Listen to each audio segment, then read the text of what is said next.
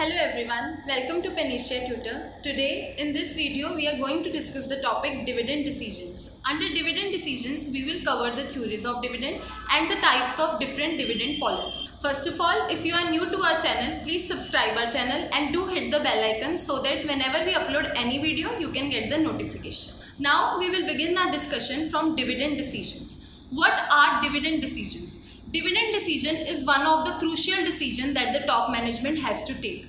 Under this, they have to decide that whether the company should declare the dividend or not. After deciding that the company should declare the dividend payout ratio has to be decided. That is, what will be the dividend payout ratio? Whether it will be 0%, 100%, 20% or 30%. While taking the dividend decisions, the company must keep in mind that the main objective of the company is maximization of wealth of the shareholders. So, the dividend decision must be taken in lieu of this objective. Moving on to theories of dividend. Theories of dividend are divided into two parts: theory of relevance and theory of irrelevance. Under theory of irrelevance, we will study two approaches, residual approach and approach. And under theory of relevance, we will study two models, the Walter model and the Gordon model. From examination point of view, under dividend theories, the assumptions of these approaches as well as the formulas of the models are very important. Many times UGC have asked the question from the assumptions, and sometimes the formulas has also come in the form of match the column. So we will discuss the assumptions and formulas in detail. Moving towards the theories of dividend. First theory we are going to discuss is theory of irrelevance. What is theory of irrelevance? According to theory of irrelevance, dividend decision is irrelevant as far as the valuation of the firm is concerned and the market price of the share is concerned. It means dividend decision has no effect on the value of the firm and the market price of the shares. Under theory of irrelevance, we will study two approaches, the approach and the residual approach. Residual approach is covered under the theory of irrelevance. So in this approach, the dividend decision is irrelevant as far as the valuation of the firm is concerned or the market value of the share is concerned. What do you mean by the word residual? Residual means the decision which is taken after taking all other major decisions. So in the residual approach, dividend decision is considered as a residual decision. It means the dividend decision is taken after taking all other major decisions. Dividend decision is just merely a part of simple financing decision, and dividend decision has no effect on the value of the firm. Our next approach is Modi-Gilani and Miller approach. This approach is also covered under the theory of irrelevance. From examination point of view, the assumptions and the formulas of this approach are very important. Many times UGC have asked the question from approach, so we will study the assumptions of approach in detail. As we are studying the theory of irrelevance, so under approach also, dividend decision has no effect on the value of the firm as well as on the market price of the shares.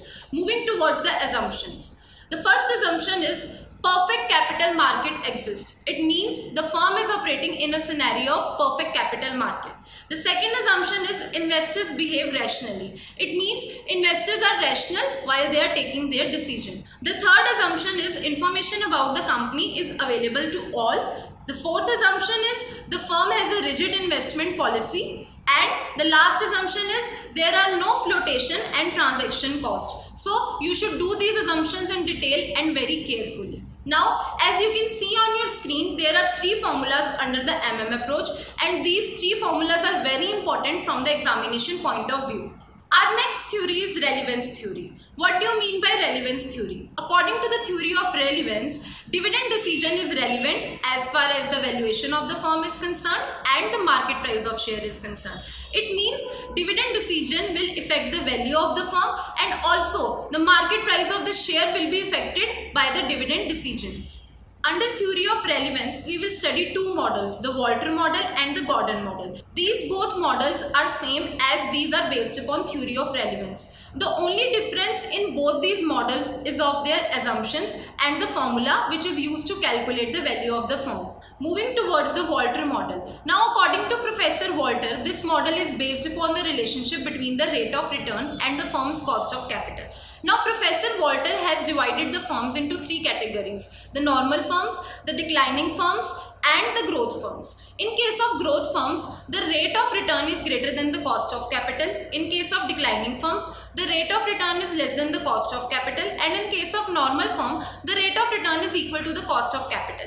As you can see on your screen, the dividend payout ratio for each and every firm is given. In case of growth firms, the dividend payout ratio is 0%. Now why this is 0%? This is 0% because in case of growth firms are having many profitable opportunities. So it is advisable for them, the dividend payout ratio for these firms should be 0%, and they should invest their amount and they should invest their earnings in all the profitable opportunities so that their value of the firm can be increased and the market price of the shares can be increased. In case of declining firm where R is less than K, it is advisable for these firms that the dividend payout ratio should be 100%. Why it is 100%? So that investors get attracted, the market value of the firm can be increased and the market price of the shares can be increased. That's why the dividend payout ratio in this is 100%. Now in case of normal firm, it is always said that every dividend payout ratio is optimum. Whether a company declares 0% dividend, 10% dividend, 20% dividend or 100% dividend, every dividend payout ratio for normal firm will be optimum because in this case the R is equal to K. The formula for this model is very important. You can see on your screen, and many times this formula has been asked in UGC. Now moving towards the assumptions of the Walter model. Assumptions of Walter model are very important, so we will discuss it in detail. The first assumption is the investment firms are financed only through retained earnings. It means no external source of funds are available for the firms. The second assumption is R, that is rate of return, and the cost of capital of the firm is constant. The third assumption is earnings and the dividend do not change, and the last assumption is the firm has a very long life. Moving towards Gordon approach. Gordon approach is also based upon the theory of relevance. So dividend decision in this case will also affect the value of the firm as well as the market price of the shares. The only difference between the Walter and the Gordon model is relating to their assumptions and is of their formula. The assumptions for the Gordon model are as follows. The rate of return of the firm is constant. No external financing is available to the firms in this case also. Now in this, there is one assumption related to the retention ratio and the growth rate. The retention ratio, that is B, is constant. The growth rate of the firm is constant and the cost of capital is greater than the growth rate. It is one of the assumptions of the Gordon model. Now moving towards the classification of the firms done by Gordon. Gordon has also classified the firms into three types, that is the normal firms, the growth firms and the declining firms. As you can see on your screen, in case of normal firms, R is equal to K. In case of declining firms, R is less than K, and in case of growth firms, R is greater than K. So it is advisable to the declining firms that their dividend payout ratio should be 100% so that the market price of their shares can be increased. For growth firms where R is greater than K, it is advisable for them that their dividend payout ratio should be 0% so that the value of these firms can be increased and the market price of the shares can be increased. And in case of normal firm, as we have studied earlier, every dividend payout ratio is optimum in case of normal firm. With these, our theories of dividend are finished. Next topic is types of dividend policy. What is dividend policy? After the firm has taken the decision that the company is going to declare the dividend, the next decision is what will be the amount of the dividend, at what time the dividend should be declared, to whom the dividend should be declared. So all these decisions are taken under the dividend policy. And you must know that dividend policy is an integral part of the corporate strategy. Now moving our discussion towards the different type of dividend policies. The first dividend policy is regular dividend policy.